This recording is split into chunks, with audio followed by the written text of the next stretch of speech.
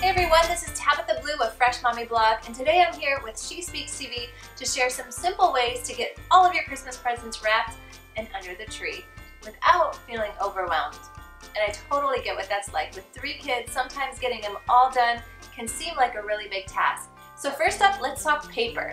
Really, I've found that with wrapping presents, simple is always better, and same goes with your wrapping paper. You can really accomplish any look from simple, classic, elegant to modern, and it all starts with a clean paper. So for a few years, I've been using a roll of butcher block paper. I found it on Amazon for around $30, and it's lasting me forever. Besides the butcher block paper, you can also go with white or black craft paper.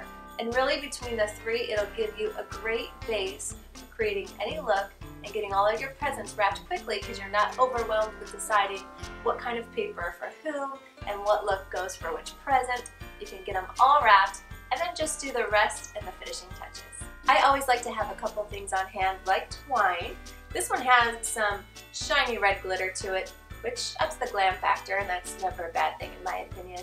And also chalk ink.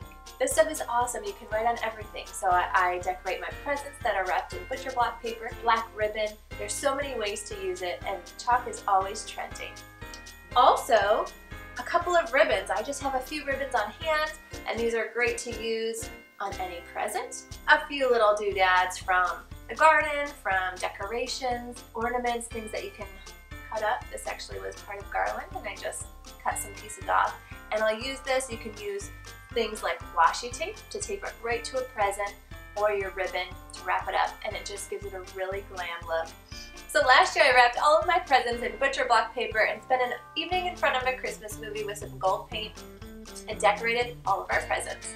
This year I'm doing the same thing, but with the items I showed you in this video, so I hope this helps you, give you some ideas of just grabbing a few simple things, not having to go crazy and not feeling overwhelmed while at the store or at home to get your presents wrapped.